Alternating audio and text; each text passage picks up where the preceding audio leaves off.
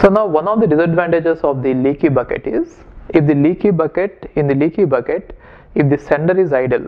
So let us say we have negotiated that a sender can send 10 packets per second into the network. That is the negotiation we had. And now let us assume that, so this is the leaky bucket. We have already negotiated that we can send 10 packets per second. Okay.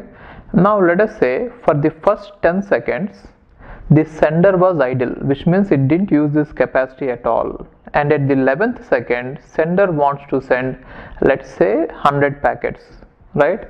So earlier if it had used this 10 packets per second capacity for 10 seconds, it would have sent 100 packets, isn't it? So that is what it would have sent. But then since it didn't make use of that original capacity, it cannot say that I'll use it now. So I'm not sure if it is making sense or not. Let me take some other example. Let us say you are given a card. Okay, let us say this is a mess card, and in this mess card, you are having numbers for each meals, right? Now let us say you didn't eat for the first 4 days. Now since you are having this mess card, in this mess card the numbers are not yet striken off, you can go on the 5th day and maybe you can eat all the meals together on the day at once, right? Now if you don't have this card system, if every day a person is given only 1 meals per day, then on the 5th day also you cannot say that I didn't come for the last 4 days and let me have all the 5 meals today. You cannot say that. Got it?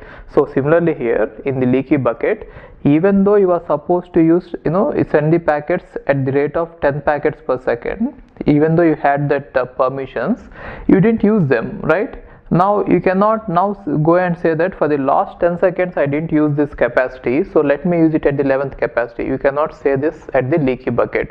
So in the leaky bucket, if a sender didn't use the privileges or the permissions it had to send the data, then later it cannot claim that I have to use it now, or let me use it now. So it will not be given the permission. Now coming to this token bucket, in token bucket it is having this privileges. Now in token bucket what happens is, at every clock tick or at every equal intervals of time, the tokens will be added to the bucket, right? And the tokens will be added to the bucket at the rate at which a user is allowed to send the data. For example, let us say the user is allowed to send 10 packets per second. Okay, then what happens is, every 1 second 10 tokens will be added to the bucket. Now if a packet has to go out of the bucket, it has to take a token and it has to go out. In case if the sender didn't send the packets at all, then what happens is, all these unused tokens, they will still be lying inside the bucket. Now even if the sender is not using those tokens now, he can use whenever he requires. So it is mainly used to support the bursty data. So bursty data means sometimes you don't get any data and sometimes you get a lot of data. Now whenever you are not using it, your credentials, they get accumulated and later you can use them. So here what happens is, the 5 packets the sender wants to send, but then initially they were not ready, but in the meantime sender was able to gain 3 tokens, and so to packet number 1 can go out taking token number 1, packet number 2 can go out taking token number 2, and packet number 3 can go out taking token number 3. Now 4 and 5 will wait until we again accumulate more tokens. Got it? So using this concept, if a user is not using his bandwidth now, or his allotted permissions now, he can use it later. So that is the concept of it. Okay, so one more thing is, this bucket is also going to have some capacity. Earlier how we have seen the capacity of the leaky bucket, token bucket is also going to have the capacity, and it can hold the tokens only to certain limit. So once you get the tokens more than it, the tokens will be gone, which means they will overflow. So you can have only a maximum amount of tokens and you cannot have more than that. That depends on what the capacity of the token bucket is. Got it? Okay, so for example, if you have 10 tokens in this bucket, how many packets can you send out? 10 packets, right? If you have 100 tokens, how many packets? 100. If you have 0 tokens, all the packets are supposed to wait, right? So let's see the terminology used here before solving the problems. Let the capacity of a token bucket be C tokens, which means your token bucket can handle or can hold T tokens at maximum, and the tokens enter the bucket at a rate of R tokens per second. Every second you are going to get R tokens.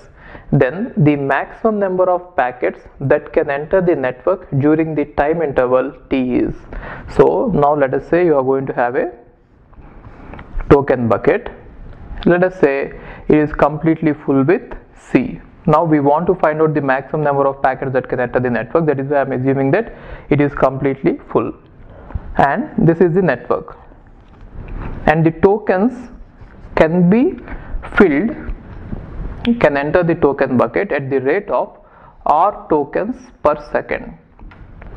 Okay, now they are asking us in T seconds how many maximum packets can enter the network because of this system. Then since you are having already C tokens inside the token bucket, you can immediately send C packets. Therefore all the C packets will be sent, and now in the T seconds how many more tokens will be added to the bucket? The number of tokens that will be added to the bucket is, if in 1 second R tokens are added, in T seconds RT tokens will be added to the bucket, right? Therefore all the packets, how many packets can go out into the network by taking these tokens? These many packets. Already C packets already entered, and now by taking RT tokens, RT packets can enter. Now this is the total number of tokens or packets that have entered the network in the time interval T seconds. Now what is the rate? Rate means per second, so divide by time. So this is the maximum rate at which the packets have entered the network. So this is the maximum rate that a token bucket can generate. Got it? Okay.